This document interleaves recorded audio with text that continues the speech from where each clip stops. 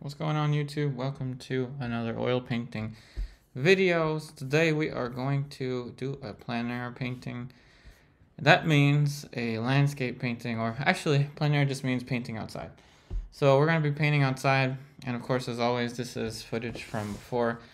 Now, if anyone's wondering about the large painting of the horses, I'm still doing little detail stuff to it, but I will post the finished painting on my Instagram and maybe make another little short video on it. But 3 videos on the same painting might have been too much. So I'm out over here with my dog, Hugo. Hopefully he sits on his chair. But anyway, so we have a 20 by 20 inch cotton canvas that I stretched pretty much like 5 minutes before painting. I like cotton canvas because it is cheaper. It is easier to stretch, and it's better for those kind of like short-term paintings, and it can also be versatile for a long-term painting. But the thing to know is that cotton doesn't have the lifespan as a linen canvas. So linen, depending on how you prepare them, if you prepare them equally, linen may last you a lot longer. Hey Jonas, welcome. And yes, me and Hugo, we just came back from a run. He is a lot bigger, still nippy, but not terribly bad. Still in the process of teaching him things about life. Now for the painting, like I said, it's a 20 by 20. I'm still using the water mixable oil paints. It is a mixture 50-50 Gamsol and Spike Lavender. The colors on the palette are the same as the ones that are in the description box of the video. And as always, you can click on the links. They have Amazon links associated to each color.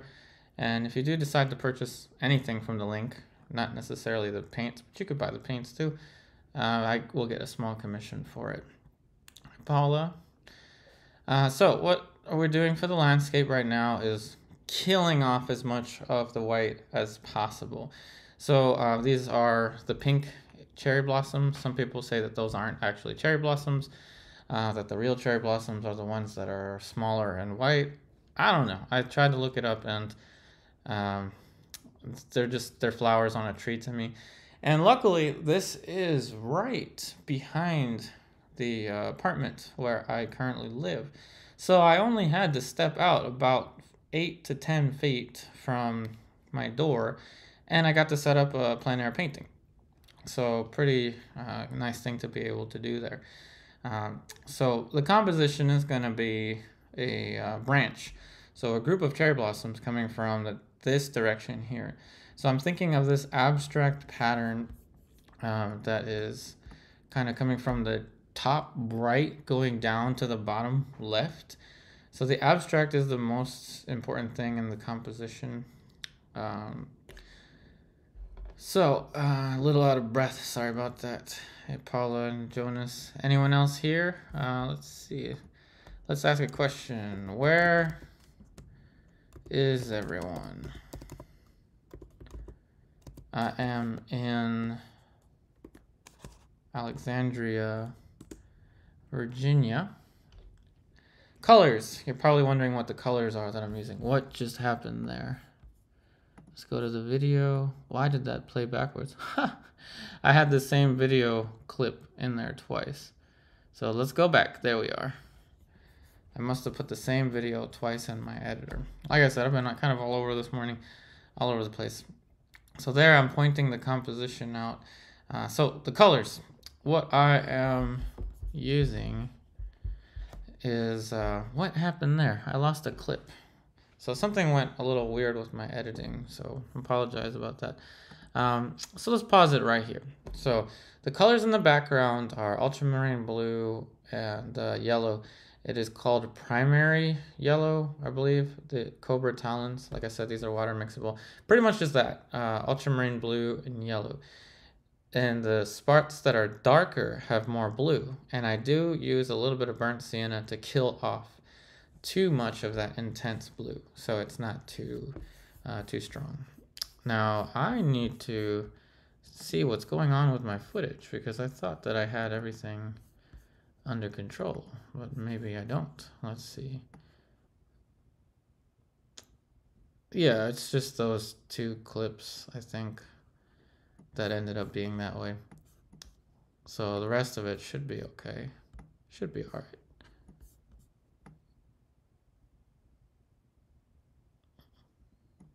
Thanks for watching from Minnesota. Welcome, welcome. Canvas Dancer, welcome Jonas. Thanks for watching from Sweden. We've got a total of 18 people. Where is everyone? Paula is in Kentucky. And I got lucky when I painted these. They are all on the ground now.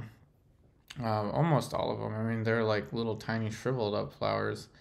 It's kind of crazy, the timing of it, because the tree was there for like probably 2 to 3 weeks, maybe almost even 4 weeks.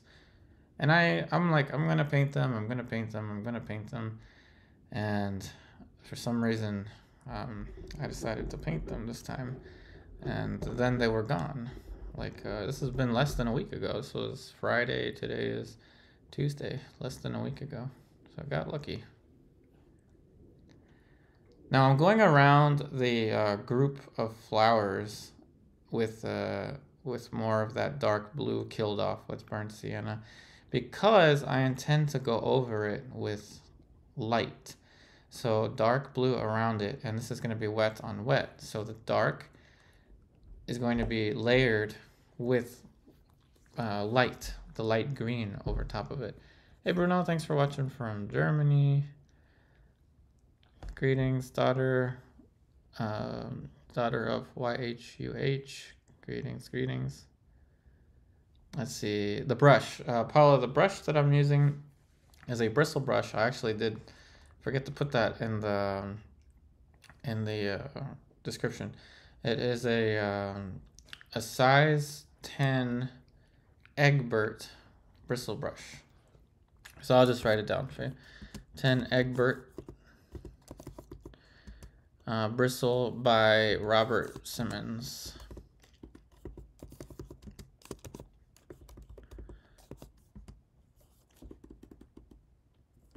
Robert Simmons. There we go. Size 4 bristle from Robert Simmons. And I've actually been keeping the... I don't recommend you do this, but I've been keeping the brushes in linseed oil, a cup of linseed oil, just so I can paint daily as much as possible.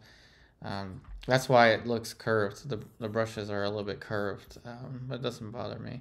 Now here's the next step in the process. I'm putting dark red into those pink flowers. And by the way, those pink flowers, again, very simple, nothing too complicated here.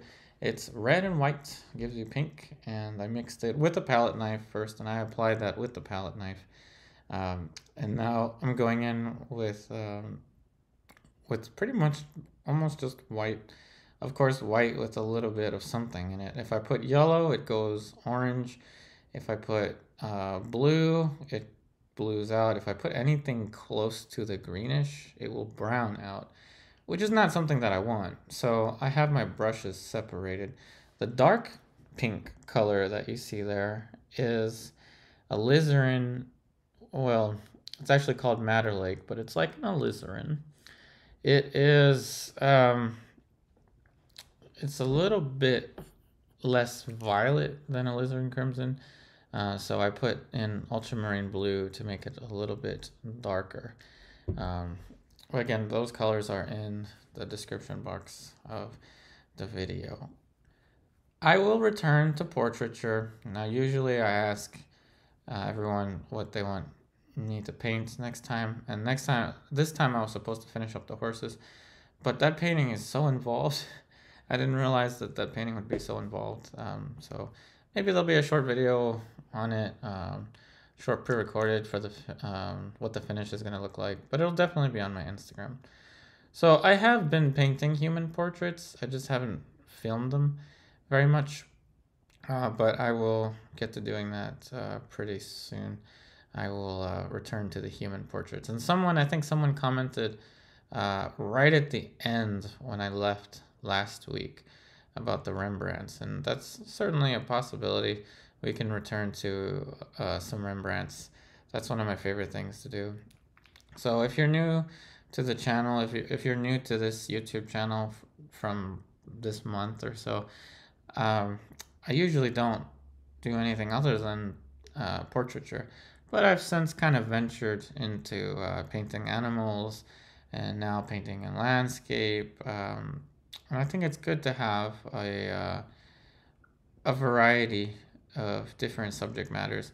So you're not just painting the same thing over and over and over and over again, if you know what I mean. So we put in a dark green, which is sap green, ultramarine blue, and a little bit of yellow ochre to prevent it from being too dark for the green of the leaves. And then we now we're putting in some lighter colors, which is the primary yellow and I believe yellow ochre, just the two of those.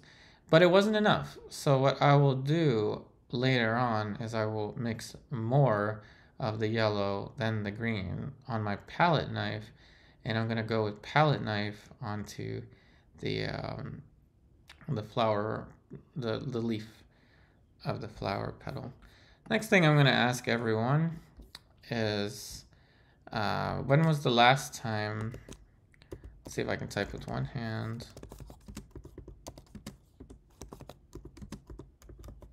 Time you plein air painted. When was the last time you plein air painted? I'm typing with one hand because I'm holding puppy on the other hand.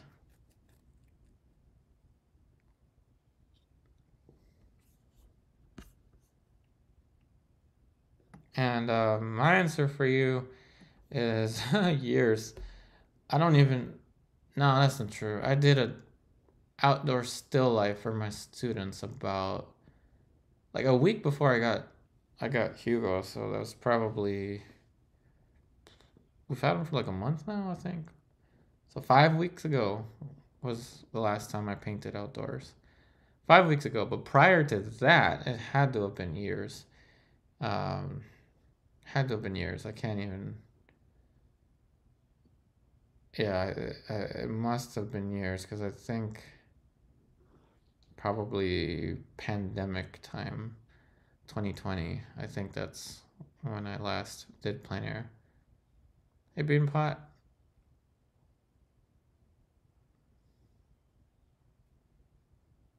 So now we threw in the leaves. I'm then going in with the background. And this is going to be kind of an evolving composition, but the main idea of that composition of the leaves coming from this direction down here was already in the back of my mind. And I had been looking at that branch for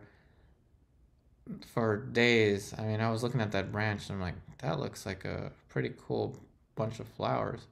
And I took a picture of it, and then I was like, I can do more than take a picture of it. So I did think about it. So Jonas, I have never painted outdoors, but it is a thing I want to try one day. Polly wrote in college, so 40 years ago. So yeah, you definitely beat me in that with the last time you plein air painted. So Beanpot, let's see, does it easel out to the patio? Yeah, that counts. Plein air, I think it just means outside. So I could be out in the patio there, and that's plein air. That's basically what I did. I was about 10 feet in front of where I usually where I'm usually painting. It looks like I almost dropped something there. So there you see, I put that almost lined up perfectly with the canvas. It's funny when that happens.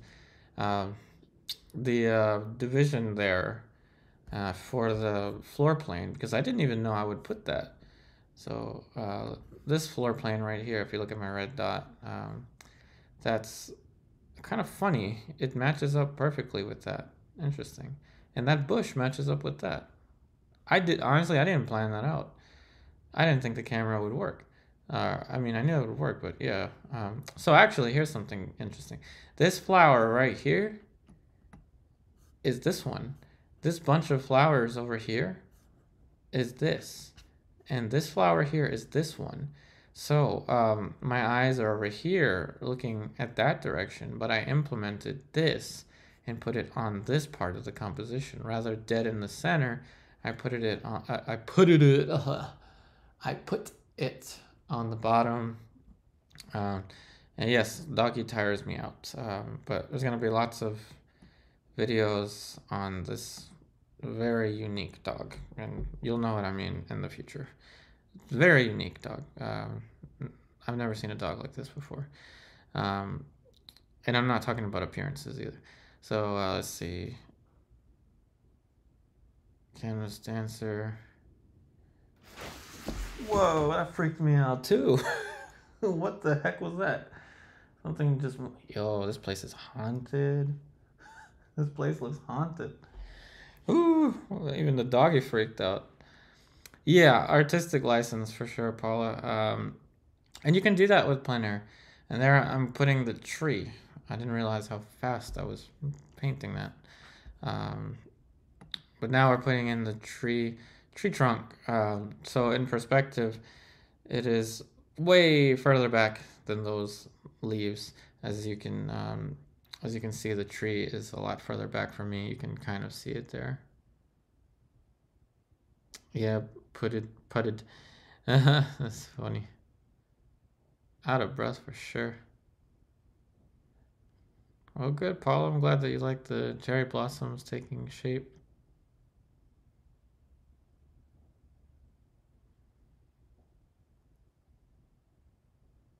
So, good question from Sharpa. When doing landscape, should you start from cool color or warm color?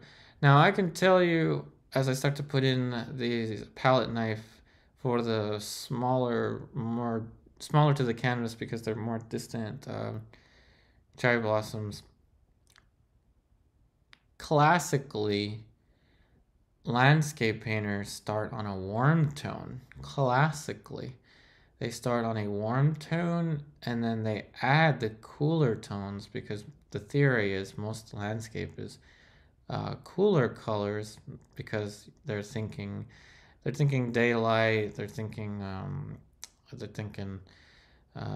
leaves and all that stuff, grass. So warm then cool is usually the way it is with most landscape. However, that's just the tone. But the way that I'm painting this has a lot more to do with the value. So the dark of the leaf, for example, if we go to the dot, look at the dot. The dark of the leaf, I started more with the dark blue because I was going to go with yellow. So in that case, it started cool, then warm. So you want to think about how you're going to layer as well. So I went dark blue and then warm yellow. It wouldn't have worked if I started with a dark brown and then tried to put yellow there. It would have looked more like a fall, a leaf from the fall. So hopefully that answers your question in both ways. Great question, Sherpa. What time would be best for landscape, morning or evening? Let me tell you. Neither. Overcast is one of the best times for landscape. Overcast. So it was overcast, so it was really cloudy this day, and it was just perfect. It was just perfect. However, if you're gonna choose landscape for the morning or the evening, morning is going to be more consistent than evening. Typically, I'm no meteorologist, but it's typically going to be cooler, warmer, whatever the temperature is. Typically, we think of warmer with the morning, but as the sun does its thing, as we do our thing, rotating and moving around the sun, morning light is said to be more consistent. What's going on, Hard Jot? Yeah, hard justice is in my backyard. I mean, not my backyard, but the backyard behind my apartment. Like I said, you're welcome to come paint anytime you want to paint. We can do some plein air. Anyone that's in Northern Virginia area, if you want to paint with me, I haven't been able to paint with people in so long. But you have to be okay with dogs, with puppies, because this dog is kind of with me all day, every day. Let's see. Let's see. It's from Jonas. I'm glad you liked the quick start. Do you use the solvent? Use a solvent to cover the background so quick? Yes. Yeah, I thinned out the paint a lot. I mean, a lot. So I thinned it out and then I used that bigger brush to cover it. But yeah, I had to cover that background like so much with the thinner. So you used to have a cherry blossom tree, then you cut it down. They're pretty messy. They look nice like when they appear out of nowhere. This is my first time having a cherry blossom tree that close to where I live. Was where I lived in Maryland, I had to drive out towards DC to see these. But sometimes places like restaurants and such would have them near. I didn't know how messy they were. Oh, who isn't with the dog? All right. I'm lucky I get to work from home. So I'm with them all the time. No, I've never been back to Zoll ever since I moved. It's just an hour, 45 minutes, I think, in traffic. Um, Sometimes more. But I will. I will. These trees are expensive, really. Oh, lucky me. They're just back there. I also don't like that they're all over the floor, though, because I read that they're poisonous for dogs, and my dog Hugo loves to eat anything off the ground. So I actually can't walk him in my backyard or the backyard behind me. I take him around, which is actually better for him because he's learning how to walk on the leash better. Oh yeah, Jonas, thinning the paint is important. Knowing how to thin it, how much thinner to use. Thinner relative to um, the thicker paint. So I did this a little bit reverse of like Bob Ross says, thin paint sticks onto thick paint. However, I used thin paint and then I put thick paint on it with palette knife. So Sherpa, a good size for beginner artists to do landscape would be smaller, like 8 by 10 inches, I'd say. 8 by 10 inches would be good, 9 by 12 inches. I definitely started smaller when I did my first landscapes a long time ago. Then, depending on your personal preference, experiment. You can try bigger canvases, and maybe you're like me, and I like the physicality of moving that brush around, standing back every couple seconds. It makes it somewhat like life drawing, like life painting from life, people from life. You see, I keep myself at an arm's length away. Now I'm definitely no expert with plein air.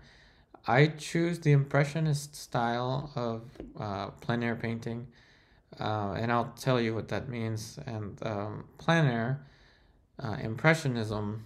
Impressionism does not mean loose.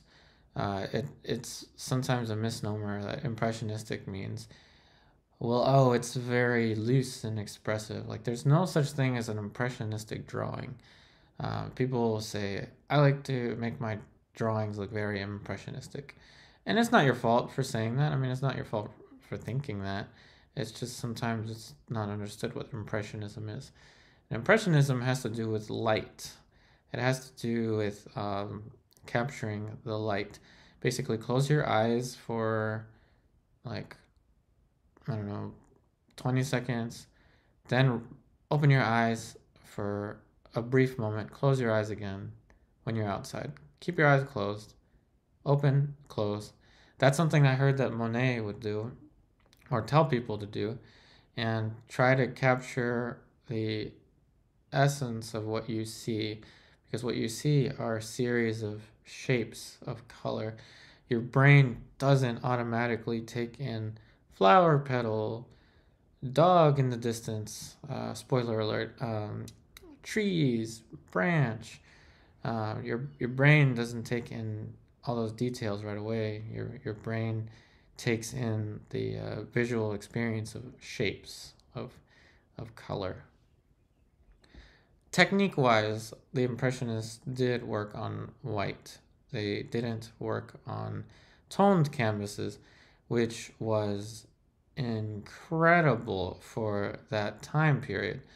However, other people like the Pre-Raphaelites, I heard some of the Pre-Raphaelites worked on white, and they came before the Impressionists.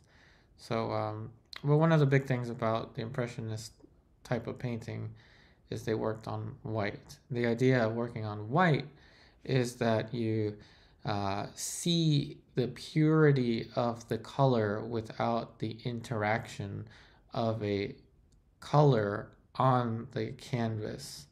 So it is a color-based approach as opposed to a value-based approach. So from Paula, let's see, would you mind if I tried this with cold wax in the future? You can, yeah, sure, you can try it with, you can do it with the cold wax medium. Now, typically, now first of all, I encourage all kinds of experimentation with painting. Representational painting with experimentation is probably one of the most iconic things during this time period in art history. There's a lot of experimentation going on with classical painting, and that's because there's such a variety of ways now for artists to get educated.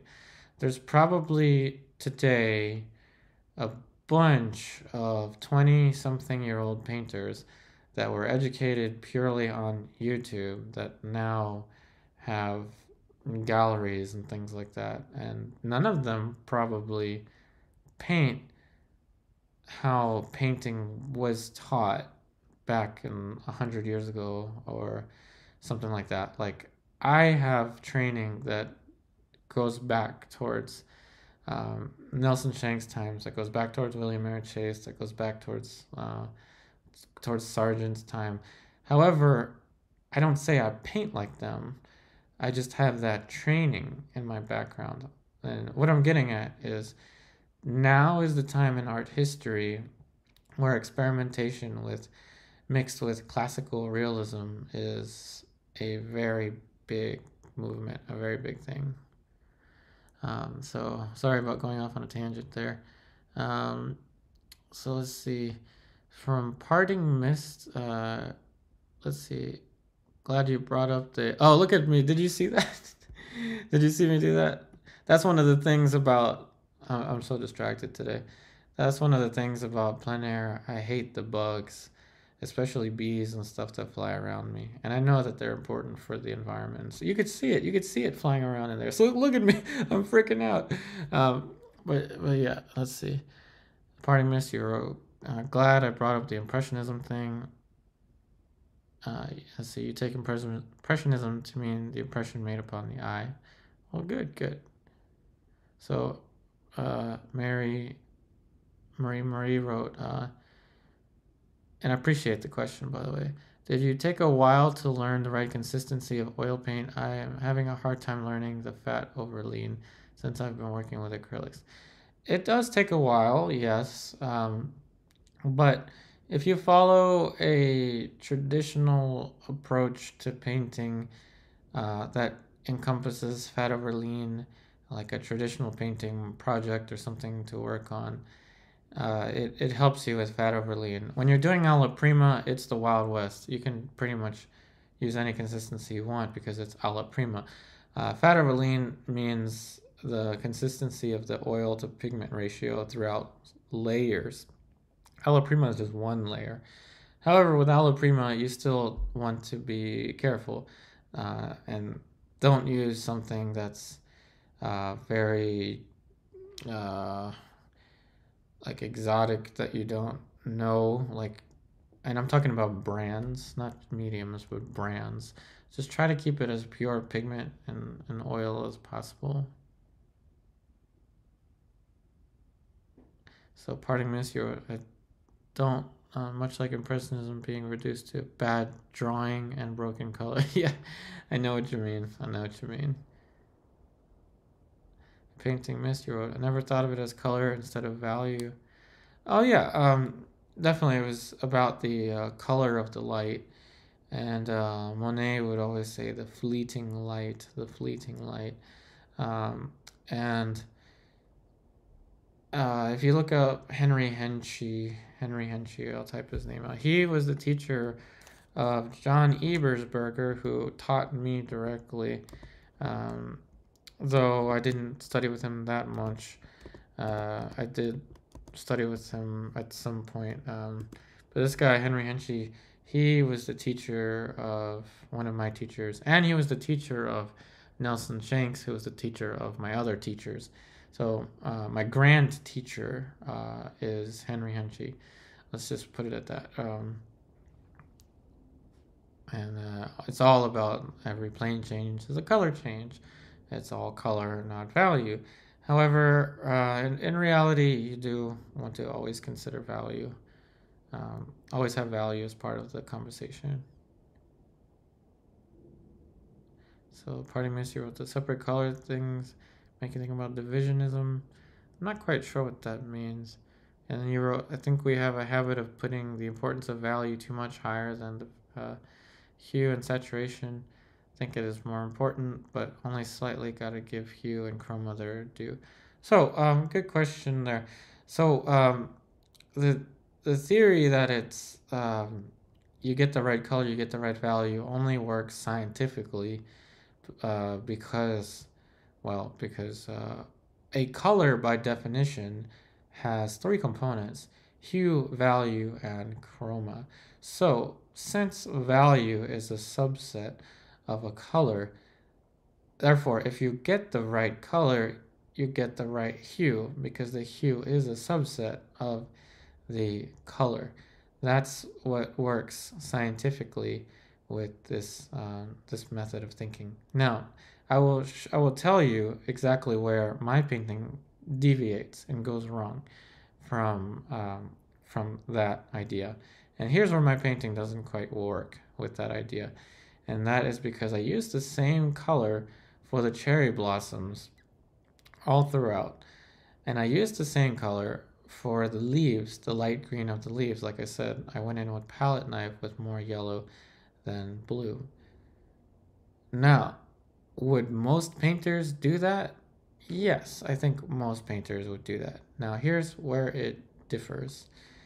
If I had another red, like Perylene red, or if I had quinacridone magenta, or if I had cadmium scarlet, if I had a much broader range palette, I would have focused on the differences between each individual cherry blossom, but I didn't quite have the time.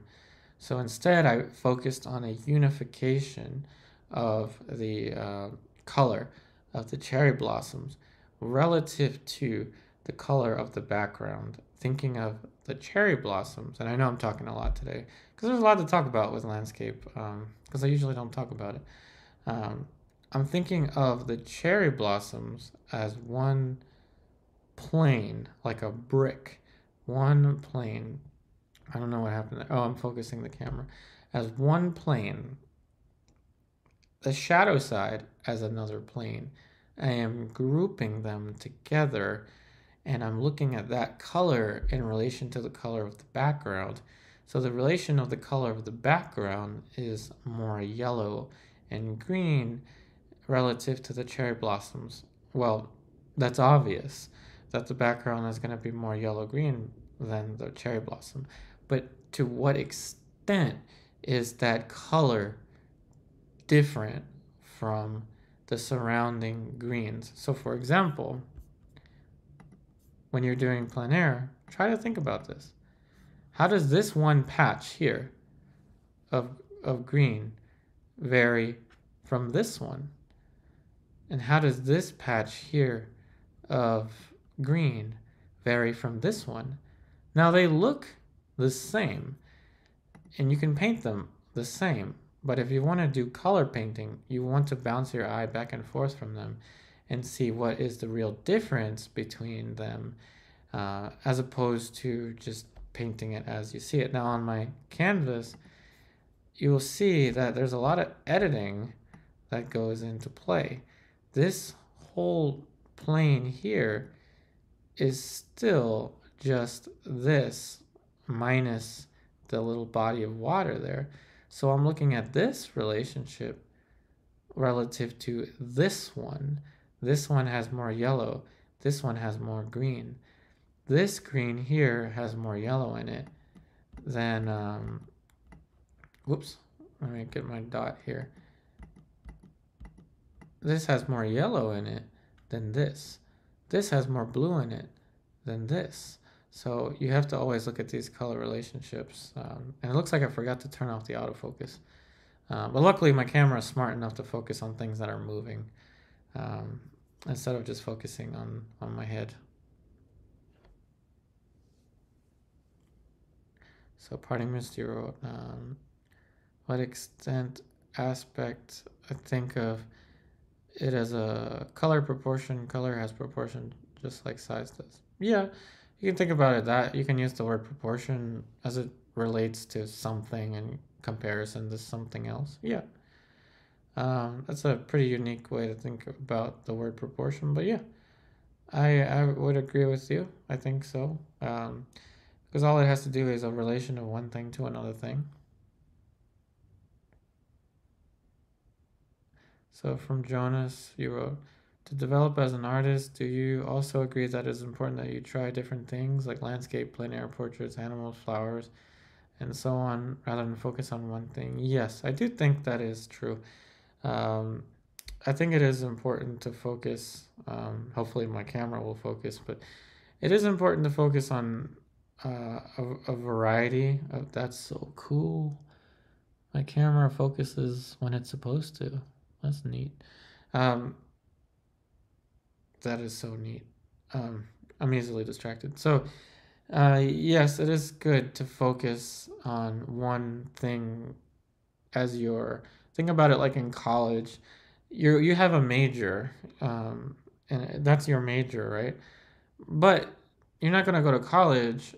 You're not going to go to university and just, I'm majoring in math, so I'm doing math. I'm not taking an English class. I'm not taking a psychology class.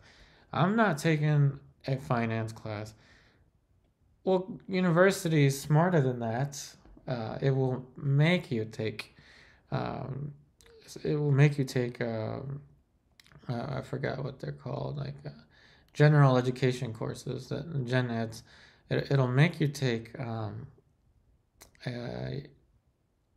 yeah, it'll require you, like, you're going to have to take a computer science class if you want to be a math person. You're going to have to take a math class if you want to be a computer science person. And you can also have minors as well, and that can cover a lot of things. Now, it's been a long time since university for me, a very long time, but the same applies in real life. And it's constant learning. It's important to always have something new to get that neuroplasticity. Not that I don't know much about, brain anatomy and all that stuff, but I know about neuroplasticity, and I know that the brain is flexible and always like moving as the axons and dendrites fire up in your brain.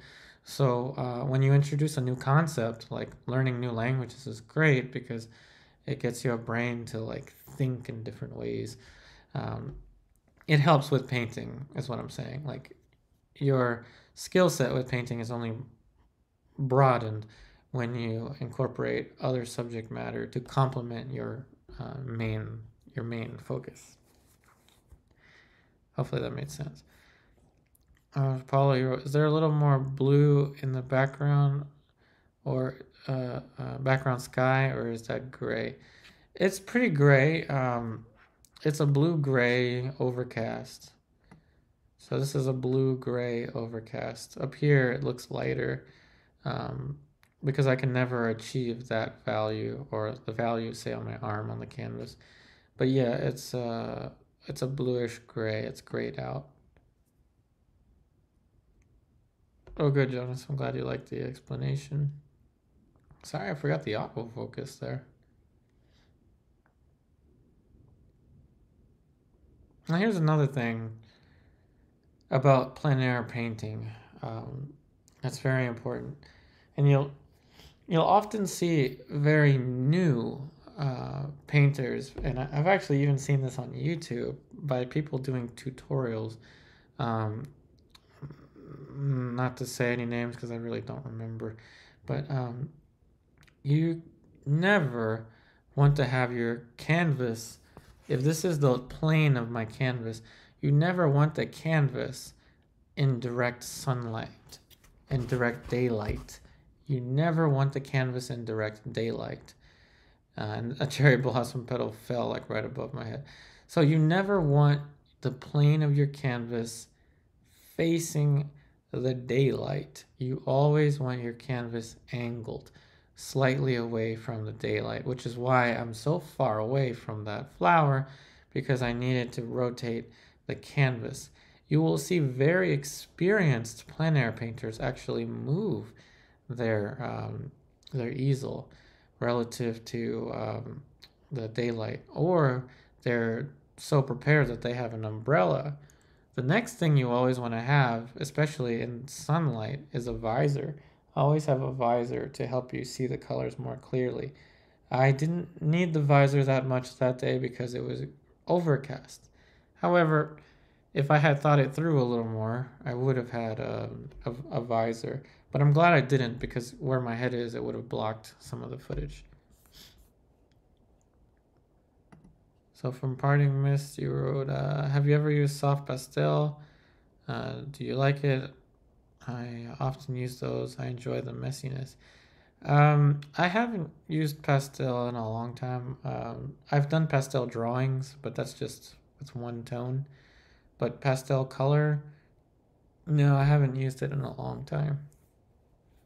I don't even know if I can now, because my puppy is all over the place with me.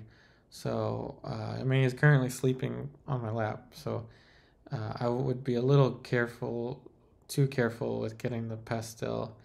And he's dreaming. His leg is moving. That's cool. You know, I could do pastels outside though, plein air pastel, and then I wouldn't have to worry about harming the doggy. So that might be a good thing.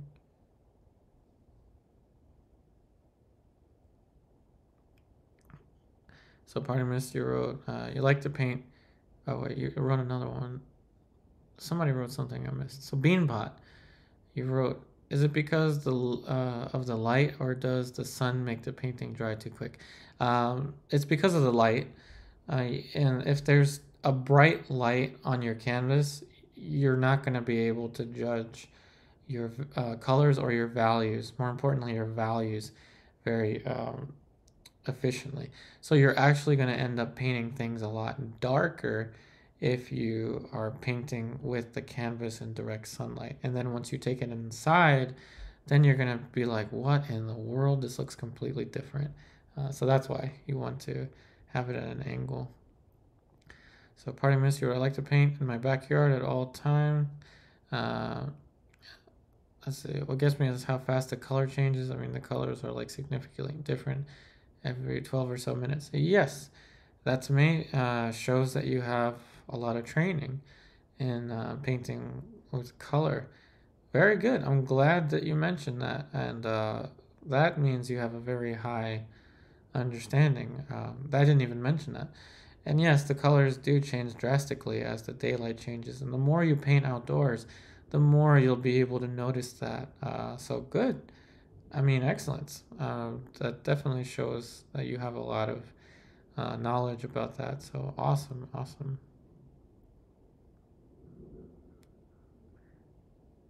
I'm glad you like pastels too, Paula. Interesting story here for the case about the studio dog and water mixable oil paints. This guy, in one of his training sessions, backed up into a wet painting and had black paint all over his tail and his backside. Guess what? It was water mixable, so I was able to put him in the shower right away and it came right off. I don't even want to imagine if I had like an alkyd or something like that on his fur.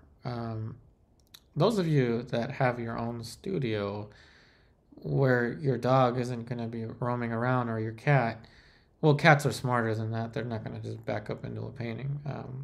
And dogs are smarter too, but I mean, what do you expect from a puppy, right? So pretty useful that I had that. And that, I can't believe that's it. Really? Oh, that went by quickly. This was fun. So, okay, so in the end, I remember my battery actually died. So let's go right here. What's the difference between here and here? Here and here. There's really only one difference. See if you can spot it. Who's the first person that spots the difference between this and this, this, and this? So who can spot the difference? I'll give you a hint. Ears. This and this.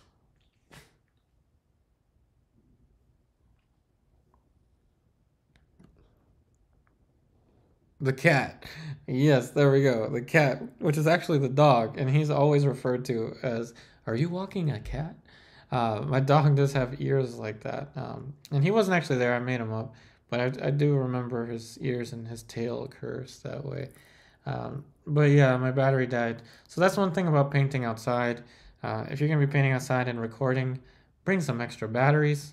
But luckily, I didn't miss that much. Hey, Diane. Yeah, the dog. You got the dog. Party Misty wrote, you have two big dogs and a small house. Gotta be careful. Yep, definitely. And I don't have any cadmiums or any lead, so if it gets in the paint, it's not the end of the world. Although I do know an artist that their dog ate a tube of cadmium scarlet, and there was, it's not funny anymore now that I have a dog, but there was bright fluorescent orange poops all over the backyard. I'm gonna sneeze you. I'm gonna sneeze you.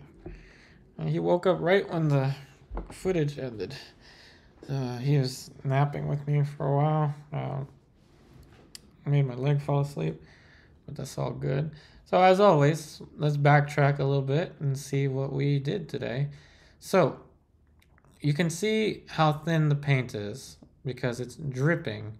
You see that? It's dripping on the bottom left. Cover the dark of the background first. Make sure that your canvas is at an angle with respect to the daylight so that you are in the shade. Wear a visor if you can, and make sure you have a very sturdy easel. Always have your canvas 90 degrees or even slightly bent in is not a bad idea. Next, keep yourself at arm's length away. Thin out the paint, cover the daylights out of the background. Make sure that you put the right video clip in your YouTube video. And then once you kill off the background, go in and fill the color for the big masses. And always make sure you have your composition in the back of your mind already, or even better, do some thumbnail sketches of your composition before you add in the big shapes. And if your composition evolves like mine did, it's okay, but at least the big picture was already thought out ahead of time. Fill in some darks if you're going to do alla prima, and then add the light over top of the darks, like that. Add the lights over top of the darks.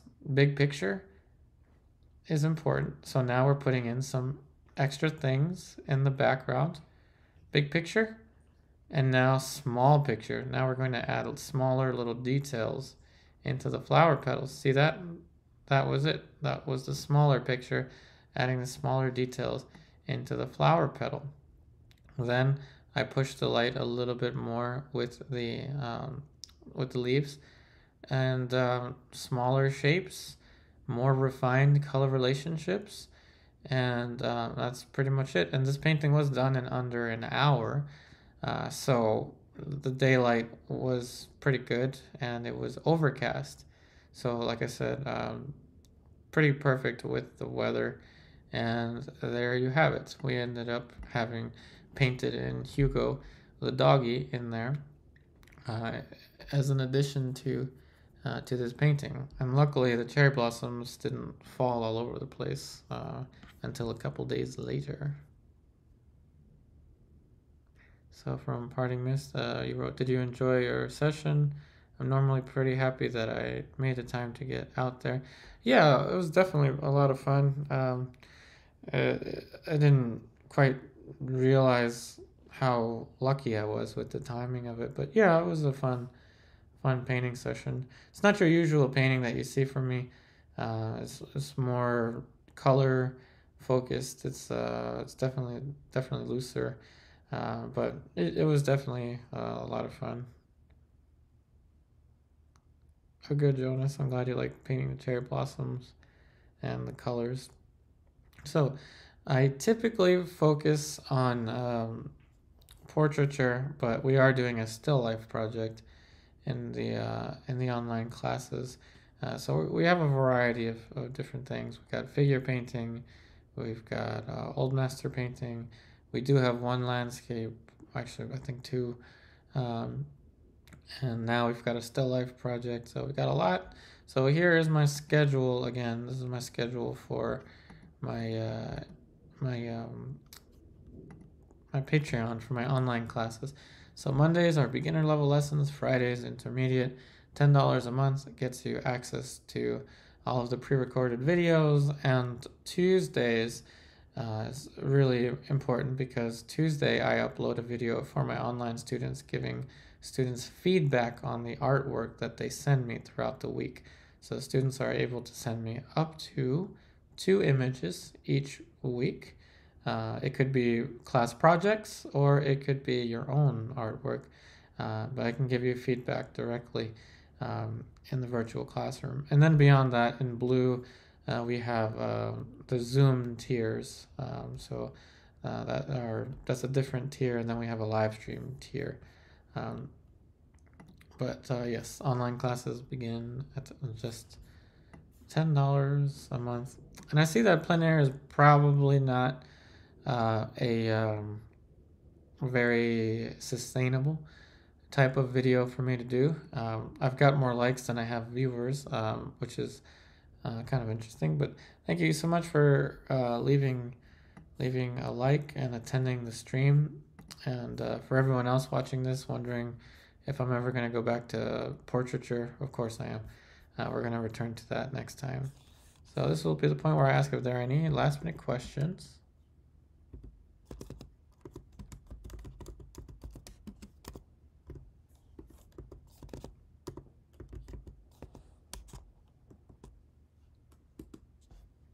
So you wrote, what color green are those leaves on the blossom?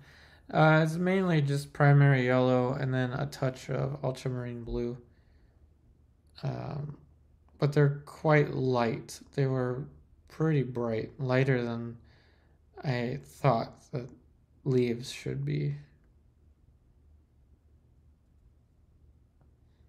Oh, good. I'm glad that you enjoyed the stream, Parting Mist.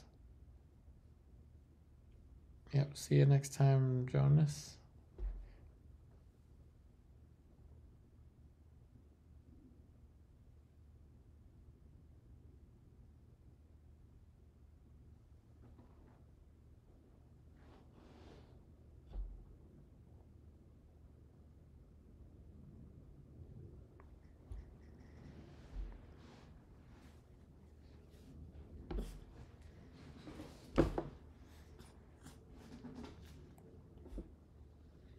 Okay, So there probably won't be too many last minute questions, as there are only about 10 of us here now today. So once again, I hope you enjoyed the video.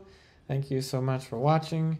From Hugo and I, thank you so much. We wish you the very best in all of your artwork, and we will see you on the next one.